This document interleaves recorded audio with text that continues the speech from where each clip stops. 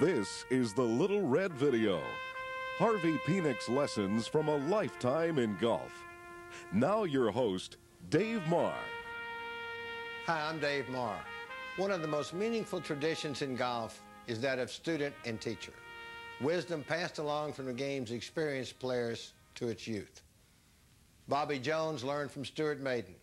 Jack Nicklaus learned from Jack Grout. And in Austin, Texas, Ben Crenshaw and Tom Kite learned golf from Harvey Penick. It was a great thrill for me to win the 1965 PGA Championship. It was also a thrill to learn that Harvey told his young players to imitate my swing. That's high praise indeed. There are a number of top pros, men and women, who Harvey Penick polished up and sent out on tour. Tournament winners like Betsy Rawls, Sandra Palmer, Kathy Whitworth, Mickey Wright, the Massengale brothers, Don and Rick. But Harvey Penick also spends his time teaching beginners, intermediates, low handicappers, and hackers, players of all skill levels and all walks of life. Harvey's special gift is teaching people to enjoy the game he loves so dearly. For decades, he jotted down his insights and observations about the game into a notebook, never showing his literary nuggets to anyone but his son, Tinsley. Not until last year, when he sat down with Texas author Bud Shrake and produced Harvey Penick's Little Red Book, which has since become the best-selling sports book of all time. Notice I didn't say golf book. I said sports book. The Little Red Book is an instant classic, a priceless treasure, something that will endure. And it's a story told as only Harvey Penick can tell it, in his own words. If you want discourses on swing planes, angles of attack, degrees of bend in the spine, sorry, Harvey's not your guy. He communicates in simple, direct language. Golf instruction without the jargon. So sit back and relax. And with a little help from two of his most famous pupils, Ben Crenshaw and Tom Kite, we're going to take you inside the Little Red Book. Now, before we get into the nuts and bolts, I want you to get to know Harvey a little better. This great gentleman has devoted his life to the game of golf. Over the years, he's helped countless golfers learn to play their best, and in doing so, touch their lives. He's a man of character and integrity, motivated solely by a love of golf and a love of teaching. He is universally respected, and his stature in the golf world is such that the Teacher of the Year award given by the Golf Teachers Association is called the Harvey Penick Award. And the PGA has named him one of golf's legendary teachers. I'm interested in anything that's going to help people play golf. He is as patient and as solid as those oak trees out there. I mean, he's there every day. And the only thing that makes him happy is for people to enjoy golf. Byron Nelson and I had a talk when he was at the top. While taping this program, we had an unexpected stroke of luck. Harvey had never let his two most famous pupils, the 1984 Masters champion Ben Crenshaw and the 1992 U.S. Open champion and all-time leading money winner Tom Kite, watch each other take lessons. He didn't want them to overhear something that didn't apply to their games. But when we brought the three of them together for a photo shoot, the talk turned to golf. Two extremely talented students talking golf with the master teacher.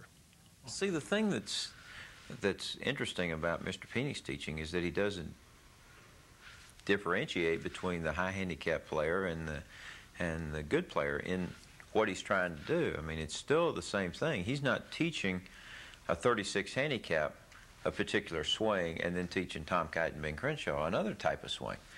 He's trying to improve that 36 handicap swing to make it as good as it can be. Harvey likes to say he's seen more balls hit than anyone. So it's no surprise that he understands the mechanics of the golf swing. What sets Harvey apart is his unique ability to communicate. He knows what to say, and more importantly, how to say it. is a genius in the way that he conveys his thoughts. People look at some of those things and it's laughingly simple. You know, they say, well, that's absurd, it's so simple. But when they go out and try it, it works. And when you take a lesson from Harvey, you get more than some tips on the golf swing. Yeah, just hanging around Mr. Penick was always such a positive experience. You never came away from a lesson without feeling better about yourself, better about your game than you did before. Perhaps the key to Harvey Penick is that he really cares. I played on tour for some 2-3 years and had a few good tournaments, but I was very lost. And I came back and he said, all right, let's go up and watch a few. And he could tell by the third ball, you know, that I was lost. And about the 5th or 6th ball, he put his arm on me like I'd never seen him do before, and he said, Ben, he said, don't ever wait this long to come back to see me. And that's good advice for the rest of us as well. Don't ever wait too long to come and see Harvey. Watch this tape over and over. Learn the lessons Harvey learned from a lifetime in golf. He teaches in stories, images, and metaphors. His language is simple and direct, the meaning clear. If you abide by the maxims that Harvey has in the book and in the video, that there's no question you will be able to improve your game. This man did not become the best teacher that the game of golf has ever known without knowing a little bit about it.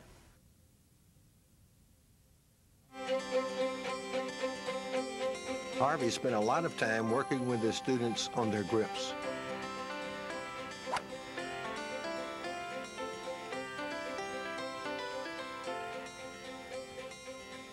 You know, he said, if you don't have a good grip, you don't want to play good golf. It can't be more clear than that. I think that so many times we vastly underestimate the importance of the grip. But one grip does not fit all. The interlocking grip with the forefinger of the top hand laced between the little finger and the ring finger of the bottom hand is for people with short fingers, used by Tom Kite, Gene Sarazen, and Jack Nicklaus.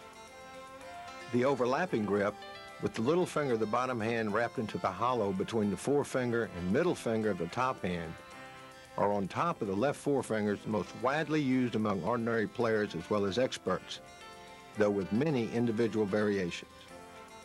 Ben Crenshaw, Ben Hogan, Arnold Palmer, Byron Nelson, Sam Snead, and Payne Stewart are just a few of the overlappers, and none of their grips are exactly alike.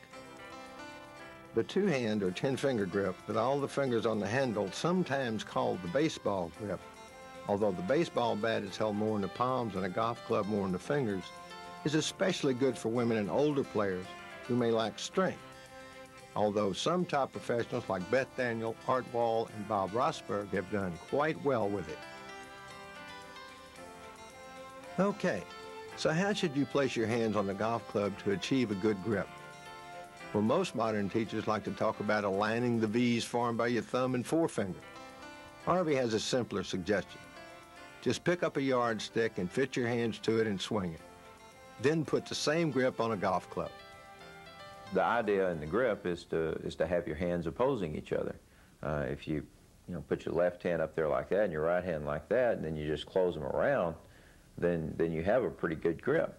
And the thing that the yardstick does, it gives you a flat side. So when you put that yardstick in your hand, it aligns with the palm of your left hand. Then you wrap it around and it stays square. And then it aligns with the palm of your right hand. You wrap it around and it stays square. Whatever grip you choose, Harvey wants you to pay attention to the position of your left thumb. Rather than straight down the top of the handle, the left thumb should be over a little bit to the right. The reason is at the top of the backswing, that thumb wants to be underneath the club. This gives you control. Here's another key thought. The hands must be touching each other. They should be joined together as a unit. They should feel like they are melted together. The best thing to do, find a grip that fits you and feels good, and then stay with it. If the ball is flying pretty well, your grip is all right.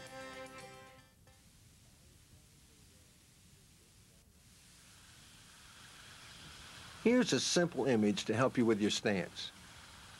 Harvey wants you to face the ball plane, as if you were about to shake hands with somebody on the other side of it. There is no need to get your body twisted into some kind of funny shape. Key thing to the stance is that he wanted you to be in balance. That's the number one thing. He never promoted a really wide stance because it inhibited motion, inhibited movement, and didn't allow you to be able to swing the golf club in an effortless way.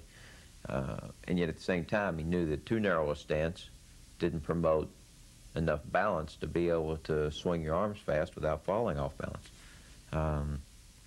So he kind of gave you a little compromise there.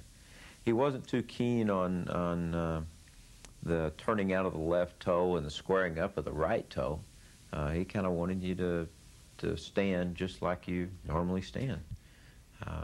If you're a little pigeon-toed, he didn't mind you being a little pigeon-toed. If your feet turned out a little bit, he kind of wanted them to turn out. He didn't really want you to twist or turn. He wanted you to be as normal as possible.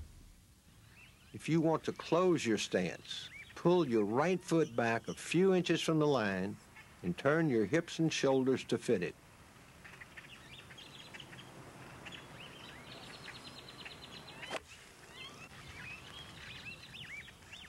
To open your stance, pull your left foot back a few inches from the line and let your hips and shoulders go with it.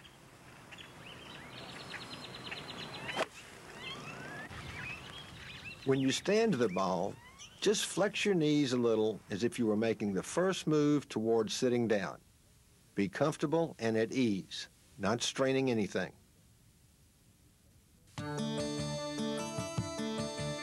Position of the ball is second in importance only to the grip. Mistakes in the grip and ball position are mistakes made before the swing that may ruin any grand plans you have for the shot. Many instructors teach that the ball should be played off the left heel for all shots. Harvey disagrees. Nowadays, the golf courses are so well manicured that I think he's a little bit more forgiving with the ball position than he used to be. But he still likes you to be able to hit down on the ball. He doesn't like that ball so far forward that it encourages a lot of lateral motion to where you actually move in front of the ball or move to get up to the ball, should I say. He wants you to be able to try to keep your body as still as possible and still hit down on it. He wants you to play your 9-iron from the dead center of your stance, then move forward as you go to longer clubs. To illustrate, note the ball position for the 6-iron and the 3-iron. The driver and 3-wood are the only clubs you want to play off your left heel. This is because you want to hit the ball slightly on the upswing or at the lowest point of the swing with these clubs.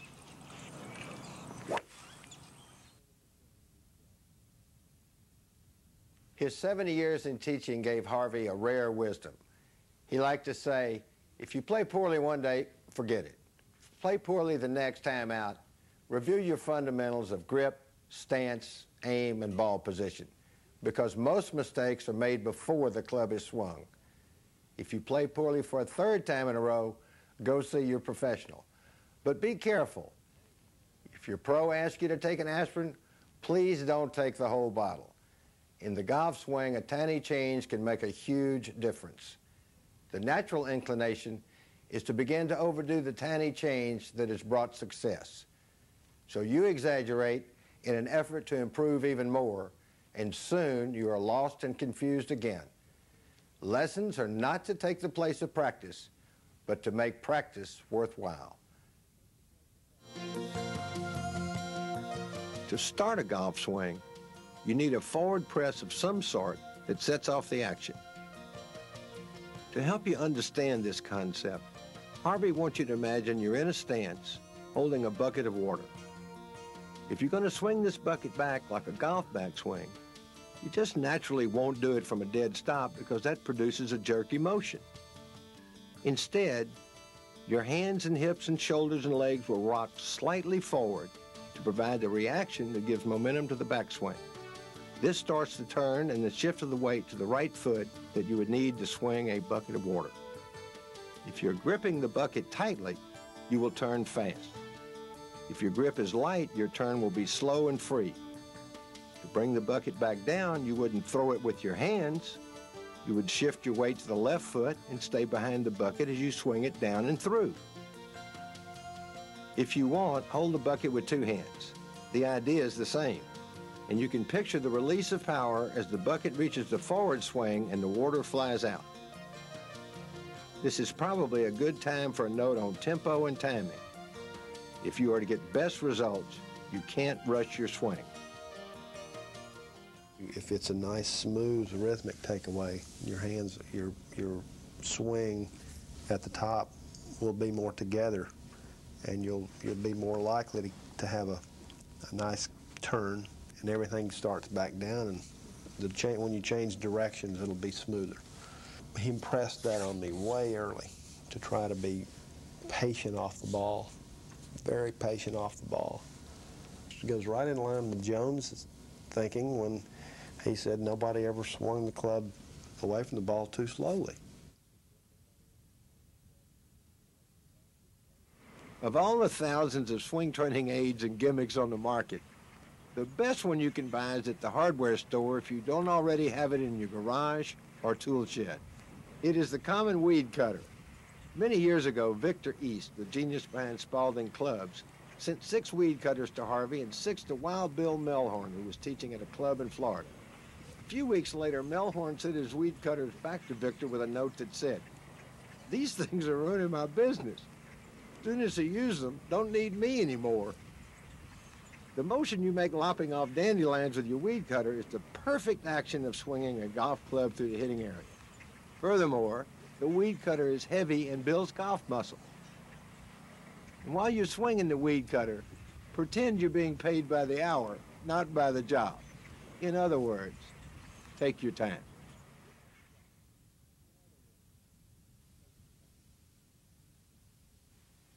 Harvey is one of the rare teachers who's enjoyed great success with players of both genders. Tom Kite and Ben Crenshaw, Mickey Wright and Kathy Whitworth. So pay attention when he talks about the sexes. Said Harvey, "No pretty woman can miss a single shot without a man giving her some poor advice. A husband should never try to teach his wife to play golf or drive a car. And a wife should never try to teach her husband to play bridge."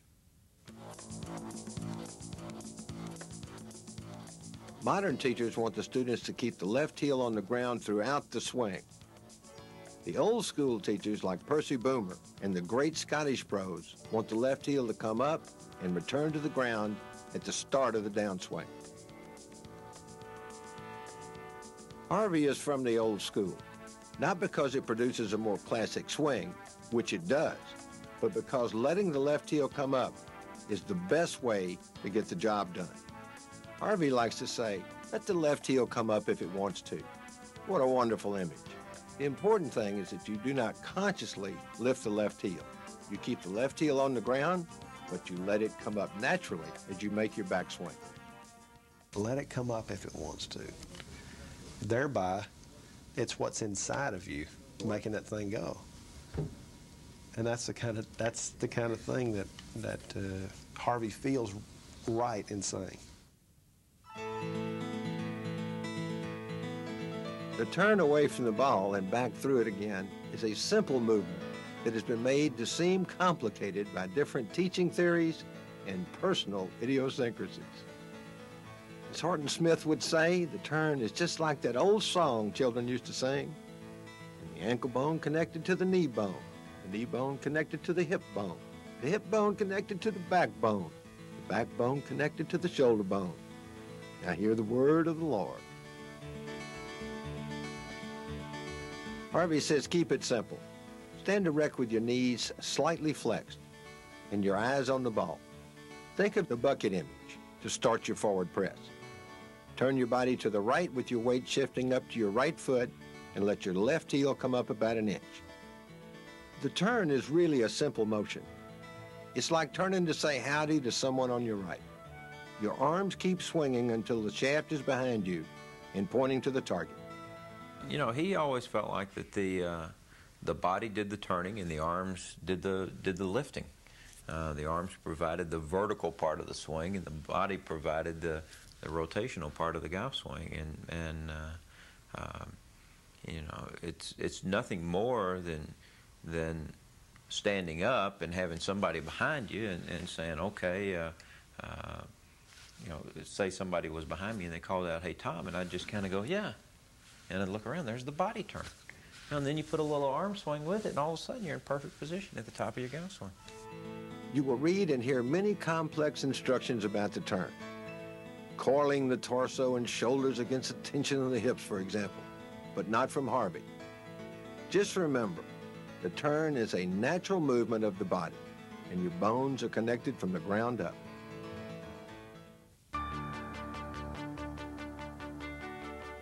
When Harvey says bring your right arm down back to your side, he means on the downswing. Harvey has seen students with all sorts of weird ideas they've been taught. They try to swing with a towel or a head cover under their right armpit. The right elbow is practically strapped to the body. The result? A swing that is too short and flat. Let your right elbow go back freely, but return it to your side when you start back to the ball. That's all there is to it.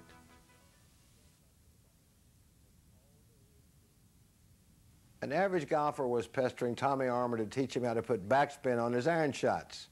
The obvious answer is that if you hit the ball solidly, the loft on the club will put backspin on it. But this was too simple. The golfer was sure Tommy must know some secret that made a good middle iron shot land on the green and dance backward. Finally, Tommy said, "Let me ask you something. When you hit an approach shot from 140 yards or so, are you usually past the pin or are you usually short of it?" "I'm nearly always short of the pin," the golfer replied. Tommy said, "Then what do you need with backspin?" To play good golf, you want to learn to stay behind the ball because that's where you get your power. Now, there's a lot of talk about keeping the head still, but there isn't a champion in the game who doesn't move his head during the swing. Let's take a look at Ben Crenshaw in slow motion.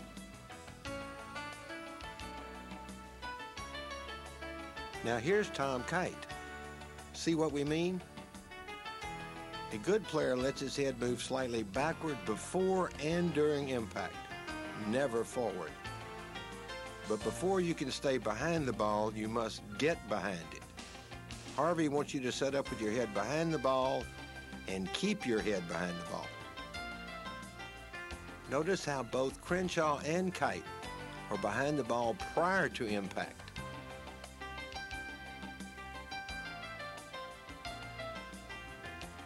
This is the key.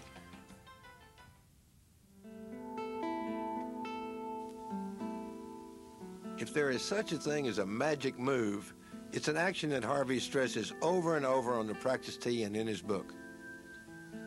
To start your downswing, let your weight shift to your left foot while bringing your right elbow down to your body. This is one move, not two. Practice this move again and again. You don't need a golf club to do it. Practice until you get the feeling and rhythm of it, and then keep on practicing. Be sure your eyes are trained on the spot where the ball would be. Your head will stay well back.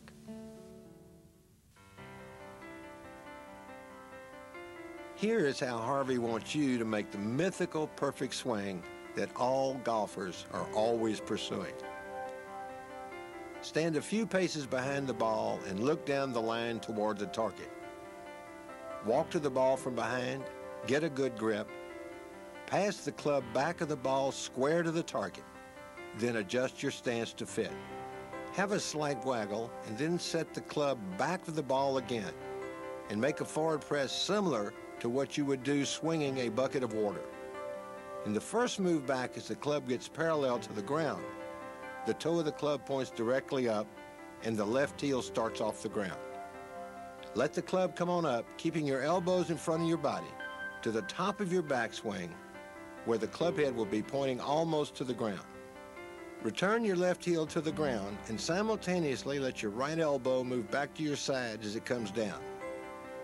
Weight has started shifting to the left side. Your forearms cross over as they swing. Your head stays behind the ball and perhaps even moving slightly more behind it. Finish with your forearms in front of you. A good finish shows what has gone before it. Let your head come up to look at the good shot. On your follow-through, the right foot merely helps you hold your balance. If you have lost your balance during this mythical perfect swing, it is probably because your grip is too weak or too tight or both. Practice this at home in slow motion without a ball. Be sure you don't watch the club head go back. Swing the club head at a spot every time. Force yourself to approach the ball from behind before every swing, even on the carpet. Make 10 to 20 mythical perfect swings each night, teaching your muscles what your brain wants. Using a weighted club during this exercise can be even more beneficial. When Harvey's student Betsy Rawls was in a playoff for the U.S. Women's Open Championship, Harvey sent her a one-sentence telegram that said simply, "Take dead aim. Betsy won the playoff." For golfers who might not understand Texas talk, what Harvey means is shut out all thoughts other than picking out a target and taking dead aim at it. Once you address the golf ball, hitting it has got to be the most important thing in your life at that moment. Think positively. Block out all distractions. A golf swing happens right now, not in the past or in the future. Harvey wants you to believe with all your heart that the shot you're about to hit will be a good one. He wants you to have total confidence. Take dead aim. A high handicapper will be surprised at how often the mind will make the muscles hit the ball to the target, even with a less than perfect swing. The expert player won't be surprised. He expects to hit the target. Take dead aim.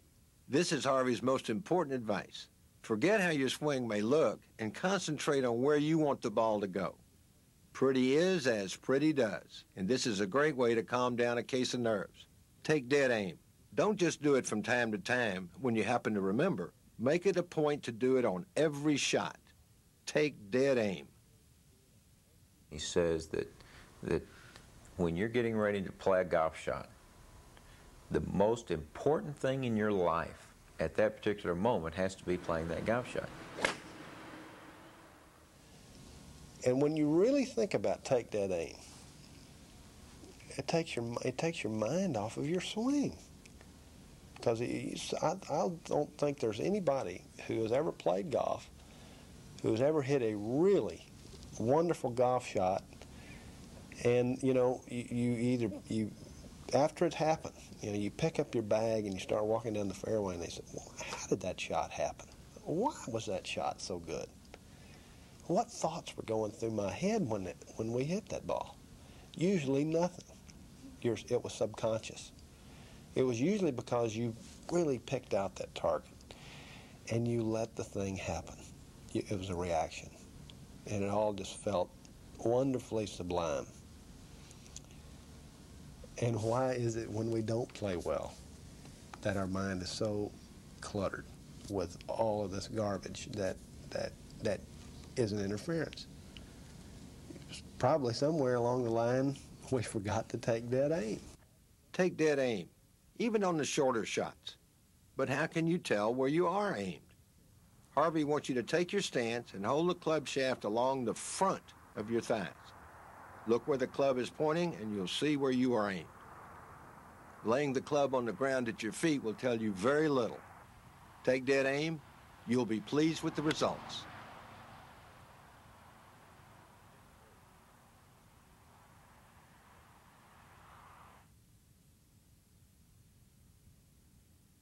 Herbert Warren Wynn, the stylish and learned golf writer, came to see Harvey at the club and asked what he thought were the three most important clubs in the bag in order. Harvey said the putter, the driver, and the wedge. Herb said he'd asked Ben Hogan the same question. Ben had replied, the driver, the putter, and the wedge. I agree with Harvey. You hit the driver 14 times in an ordinary round.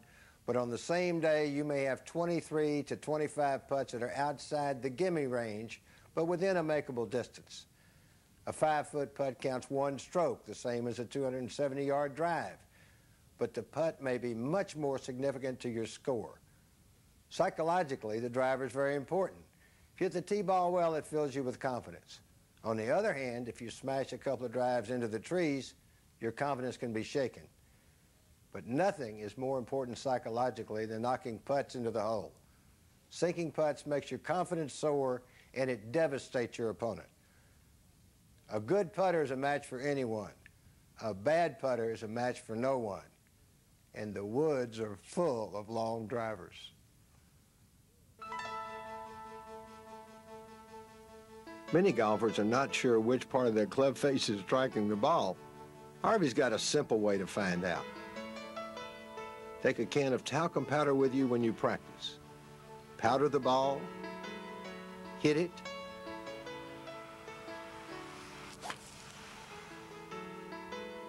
look at the club face. You'll know immediately.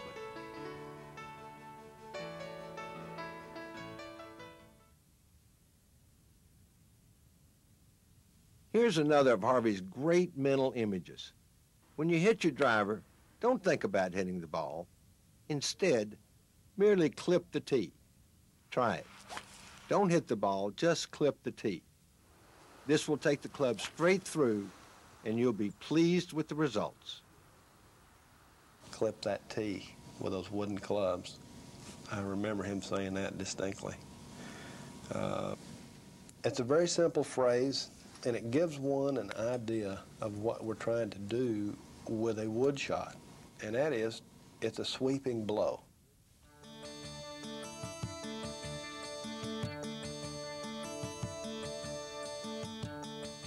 No, this tape has not been slowed down. You're watching Ben perform Harvey's slow motion drill. You can do this drill on the range or at home. It takes much patience and many repetitions, but the time you spend with it will pay off on the course. When Harvey says slow motion, he means really slow. Slow motion. If you think you're doing it in slow motion, hey, do it even slower.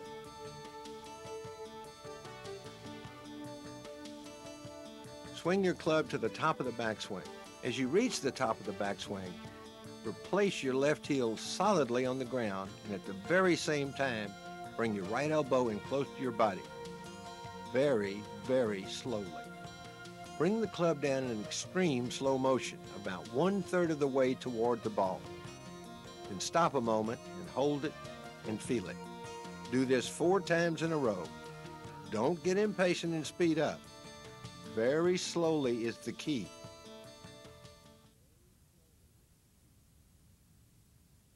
The average golfer does not improve stroke by stroke. Improvement comes in plateaus. The higher your score, the faster you can lower it with the short game. There's no mystery to it. Anybody who plays much golf knows that about half of his shots are struck within 60 yards of the flagstick. And yet, when I see an average golfer practicing, where is he? Most likely he is on the range banging away with his driver. If you ask a golfer what percentage of his time he spends on his short game in comparison to hitting the longer shots, he'll probably tell you that he gives the short game 10 or 20%. This is usually a fib. The average golfer will devote 15 minutes to stroking a few putts if he has the time before he heads for the first tee, and that's about it for the short game practice. Well, if you want to see a radical improvement in your game and cut off 5 strokes in a week or 2, you must make a radical change in the way you practice. For 2 weeks, devote 90% of your practice time to chipping and putting and only 10% to the full swing. If you do this, your 95 will turn into 90. Harvey guarantees it. It's boring. It is boring to roll a ball. It really is. And yet that's the most important thing, is to be able to roll it and roll it the right distance and get it on line, be it a chip shot or a putt. The chipping and putting is hard work. That's the work of it, but that's where all the rewards are. When I'm practicing, I try to hit bunker shots every day. I try to hit putts for at least 30 minutes and usually an hour a day. Try to hit chip shots, little wedges every day. Try to hit some distance wedges, you know, the 30, 40, 50-yard wedges, so that I can take advantage of the par fives. And, you know, I really focus in on that area inside 100 yards. So if you want to knock 5 shots off your game in a hurry, leave your long clubs in the bag and head for the green. Bobby Jones said the secret of shooting low scores is the ability to turn 3 shots into 2. Emerson said, thinking is the hardest work in the world, that's why so few of us do it. Too many golfers think chipping and putting is hard work. That's why so few of them do it.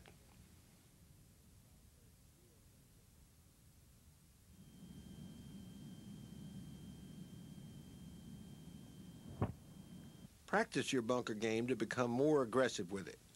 If you learn good fundamentals and practice them, playing a ball out of a greenside bunker is not a difficult shot. Here's how Harvey wants you to do it. First, grip your sand wedge high on the handle as you would for a normal iron shot. This encourages you to take a full swing all the way to a high follow-through without quitting on the shot when the club strikes the sand. Play the ball with the shaft pointing at your zipper and your hands slightly ahead. Take a square stance and open your club face so that it points right of the target.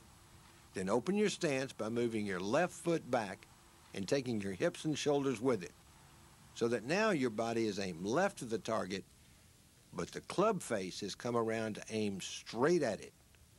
Shift a little more weight onto the left foot than on the right. Now make a basically normal swing along the line established by your shoulders and body. Hit 3 or 4 inches behind the ball and clip the sand out from beneath it. The ball will come out and land on the green in a spray of sand. You're using the bounce of the sand wedge by opening up the face. You're setting yourself left so you don't have to pick the club up to the outside and chop across it to get your outside in swing. And all you're doing is just, like I said, just taking a nice shallow cut out from under the ball. Very simple, very simple. It's so simple it's scary. Anybody ought to be able to play decent bunker shots. Practice this shot for a few hours and you'll become an aggressive bunker player. You won't need to worry again about merely escaping from the bunker somehow. You will be shooting at the pin.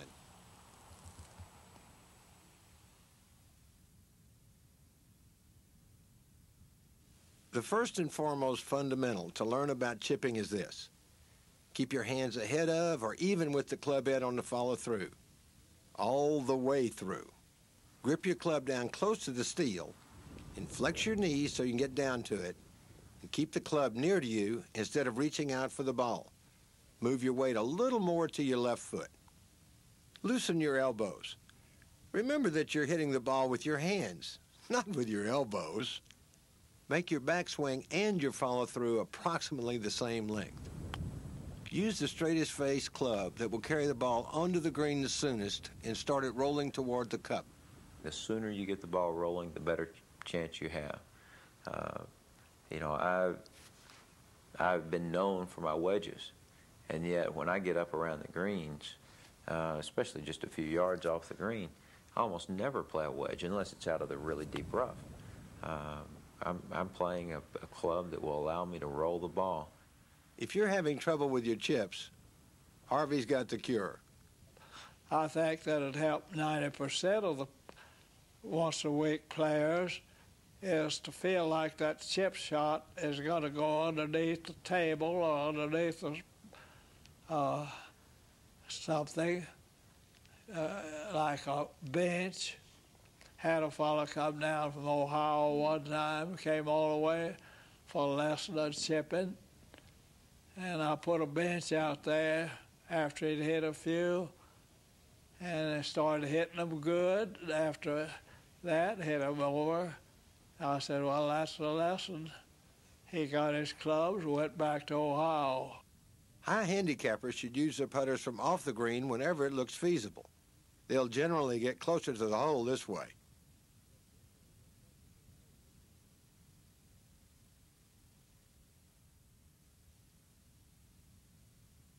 Just as in chipping, The first and foremost fundamental to learn about the putting stroke is keep the hands even with or ahead of the blade of the putter on the follow-through. And it's very important that you hit the ball squarely. He taught me early on that the best way to be a consistent putter is to keep hitting the ball squarely. Now, someone would say, well, that's earth-shattering, you know, but it's like taking a dead aim. I'll say this. A thought process of trying to hit that ball squarely should be just as much on your mind as thinking about what happens to a putt as it gets to the hole. Harvey has a simple system to take the mystery out of putting.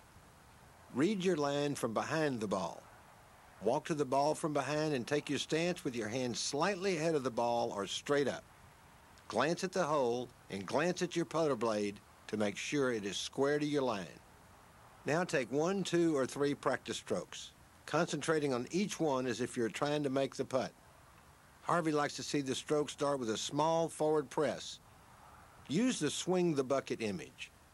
Then keep your head and eyes still and imitate your last practice stroke.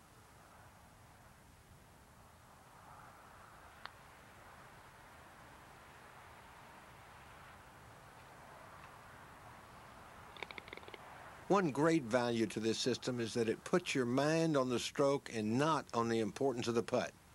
Hit the putt as you've hit 10,000 putts in the past. Concentrate on imitating your final practice stroke, not on what will happen if you either miss it or make it. When practicing putting, always choose a level place on the green, or perhaps one that is slightly uphill. Harvey hates the old saying, never up, never in. It's true that a ball that never reaches the cup never goes in, but neither does a ball that goes past it. Harvey likes to see a putt die at the hole. He likes to see it slip into the hole like a mouse.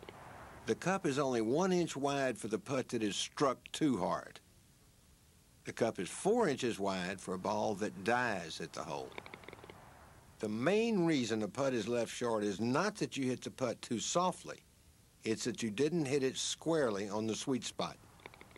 If you want to know where you're hitting your putts, simply use Harvey's powder drill. Harvey Penick used to charge $5 an hour for lessons. And when he was forced by the club to raise his rates, Harvey objected. He said, I use small words, so how can I charge big prices? Well, the wisdom that can be found in this book is priceless indeed. If you put these lessons to work, if you practice Harvey's teachings, you will improve. I guarantee it. You know, when Harvey would watch one of his pupils hit a first-class shot, he would say, I hope that brought you as much pleasure as it did me. Well, we hope this program gives you as much pleasure as it does us. And thank you, Harvey, for all that you've given to the game of golf. You know, Bill Campbell told me one time that he played a lot of golf with Sam Snead, and he said that he was having trouble one day. He was swinging way too quick, and Sam said, why don't you try this? He said, if I gave you a little board and a 10-penny nail and a hammer, I was going to give you one chance to hit that nail. He said, what would you do? He said, I'd just take a nice bead on it. And he said, I wouldn't go like that. I'd go. That was a nice thought for tempo. Yeah. Mickey went out and he bought a hardware store so he could do this thing. This is a Victor East model. Looks like we need a little bit of work on the grip. It sure did.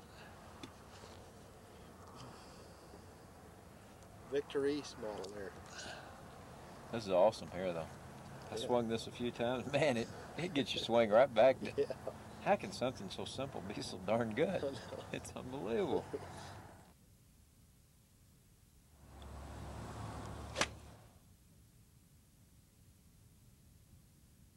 Mr. Penick, thank you for a great day. Thank you.